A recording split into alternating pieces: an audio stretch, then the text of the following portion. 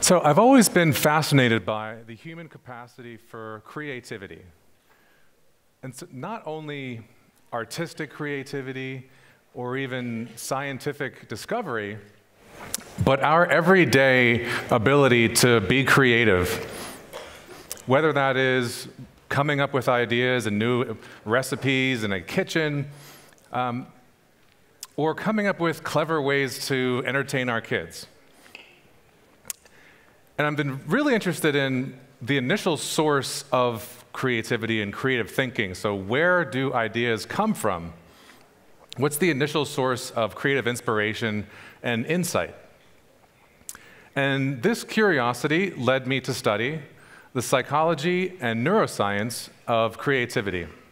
And I've been studying creativity over the past 10 years as a researcher and as a professor.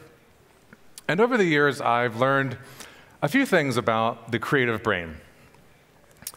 And so although we have regions of our brain that support our ability to remember, to see the world, to pay attention, and to understand and produce language, there doesn't seem to be a creativity region of the brain. There's not one region of the brain that we know of that just does creativity. But what about a creative hemisphere of the brain, or a creative side of the brain? There's a popular belief that the right side of the brain does creativity, and the left side of the brain does other things, and that people that are more creative are more right-brained. Well, actually, after decades of research in neuroscience, this does not seem to be the case. There's no strong evidence that people that are more creative are more right-brained or use their right hemisphere more than those that are less creative. Instead, what does seem to be the case is that creativity happens across the whole brain through the interaction of many different regions and both hemispheres of the brain through what are called networks. And so instead of, as I mentioned in the beginning, a single region that does creativity, we have many different regions that are connected to each other. And it is these connections that support our ability to think creatively and do many other things. And one brain network that is particularly important for creativity is called the default mode network. And neuroscientists discovered the default network when people were just relaxing in a brain scanner and not actually doing anything in particular, not focusing on anything. They were focused inward on their own thoughts. And it turns out there's a lot of interesting things happening when people are just resting and thinking to themselves. Things like remembering past experiences, imagining future experiences that haven't happened yet, mind wandering, daydreaming. And what a lot of these things have to do in common is that they all involve, to some extent, idea generation. And so this is thought of as the idea generation network of the brain. So many regions that are connected to each other that support our ability to generate ideas, imagine possibilities, and entertain different concepts. And to really think more spontaneously about creativity.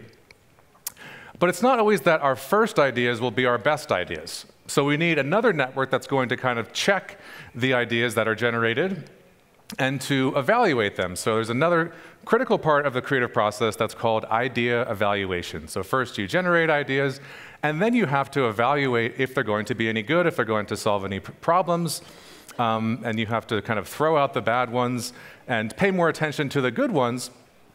And sometimes go back to the idea generation stage. And so you can think of the creative process in a simplified way as a cycle of generating ideas and then evaluating them. And there have now been several studies in neuroscience that have found that the idea generation and the idea evaluation system in combination support all kinds of creative things that people do, from music improvisation to visual arts. So studies that have put musicians in a brain scanner and asked them to improvise new melodies have found a connection between these idea generation and idea evaluation systems. And the same is true for visual art. So if you put a visual artist in a scanner and have them sketch out different ideas, you'll see this interaction between the generation and evaluation systems of the brain. And in some of the research out of my group, we are interested in part in what makes some people more creative than others. And we've studied this from a neuroscience perspective. And we found that people that have stronger connections between the idea generation and the evaluation systems of the brain tend to produce more original ideas. And so we can use machine learning and predict somebody's creativity level by knowing the strength of the connections between these idea generation and evaluation systems. So these neuroscience findings raise questions about whether creativity is a fixed trait, that you have more of it or you have less of it, and whether there can be something to be done about increasing our creativity. And fortunately, there have been many studies done over the years that have identified different techniques that could be used to improve creativity, from mindfulness-based interventions to having diverse experiences across different cultures and being open to different perspectives, to educational practices that could be more or less conducive to fostering creativity in children. And most recently, there's been a huge interest in trying to understand whether artificial intelligence can enhance human creativity in some way. And of course, most people are probably familiar with generative AI systems such as ChatGPT that can generate text and images all day long as you ask them to produce ideas that will keep generating output for you. And there have been a few studies now that have shown that generative AI, such as ChatGPT, can help people come up with different ideas and help them solve specific creative problems. And we can think about these generative AI tools as assisting the idea generation stage of the creative process that I talked about earlier.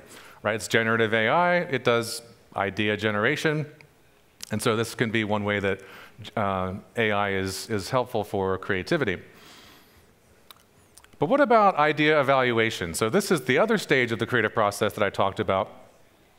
And in my lab, we're looking into whether you could use AI as a tool for idea evaluation, and we're calling it evaluative AI. And instead of having the AI generate the ideas for you, we're working with the AI to help us to evaluate the ideas and to see if they will, to test the level of creativity. And the way this works is that we get a large set of ideas. This could be drawings, it could be short stories that people have written, and we ask a group of people to evaluate how creative they think these ideas are, for example, on a scale of 1 to 5. And although there's some disagreement, people tend to agree on the average, and you can take the average ratings and train a machine learning model that can learn patterns in creative ideas that are predictive of human ratings. So for example, in drawings, it will learn certain patterns in the drawings. In stories, it will learn certain patterns in the stories that are correspondent to different levels of creativity. And by the end, you have an AI evaluation system that can give feedback on ideas that is aligned with human perceptions and judgments of creativity. So this opens up a really big possibility to use these tools in real time to get feedback on your ideas. And so it'd be like, instead of asking 50 different people what they thought about the story you wrote or the drawing you had, you can have an AI that would give you real-time feedback and help you to kind of learn from that and to come up with potentially better ideas. And we have looked at this in a recent large study where we were interested in understanding whether this kind of AI evaluation, real-time AI evaluation, can help people to come up with more creative ideas. And so we collected data from about 20,000 people, and about half of the sample, we gave them real-time feedback on their idea, and half the sample we gave them no feedback on their idea. And first we asked them to make an original sketch. So they got like a tablet, and they were asked to make an original sketch and be as creative as they could. And then, as I mentioned, half of the sample got the feedback, the other sample got no feedback. And then they were asked to do a second drawing after getting the feedback. And what we found was that the AI feedback actually increased the creativity on the second drawing that people did. So even after getting one round of feedback, this seemed to be conducive to helping people to come up with more original ideas. And I think even more importantly, it made people better at evaluating their own ideas. So instead of just getting a score on their drawing, they were able to come up with, to better align and to learn from this feedback and to become better evaluators of their own creativity. Okay, so what does the future of human creativity look like if we have these AI systems that can generate ideas and help us to evaluate? I think there's enormous potential in AI and creativity, but I think we need to kind of think carefully about where this all is taking us. So is the natural progression of human creativity to just have AIs and robots kind of take over and replace human creativity? I hope that's not the case, and I think that's what a lot of people would agree with as well. Instead, I think we need to think about how we can design and study these systems in a way where humans are kind of in control of the creative process, and these tools are acting as support for creativity and not replacing human creativity. And as we go forward, we have to think about how these technologies are really fundamentally changing the creative process. So the brain has been wired for creativity for such a long time.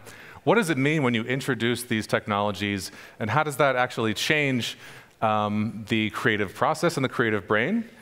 And the truth is right now that science really has no idea. This is just way too new to really have a sense of what's going to happen with creativity and AI and how AI is changing creativity. So it's really important to invest research into this topic to understand how we can make the best out of the situation and to really continue to put humans in the driver's seat of creativity so that we can continue to shape our future and be in control of that process for future generations. Thank you.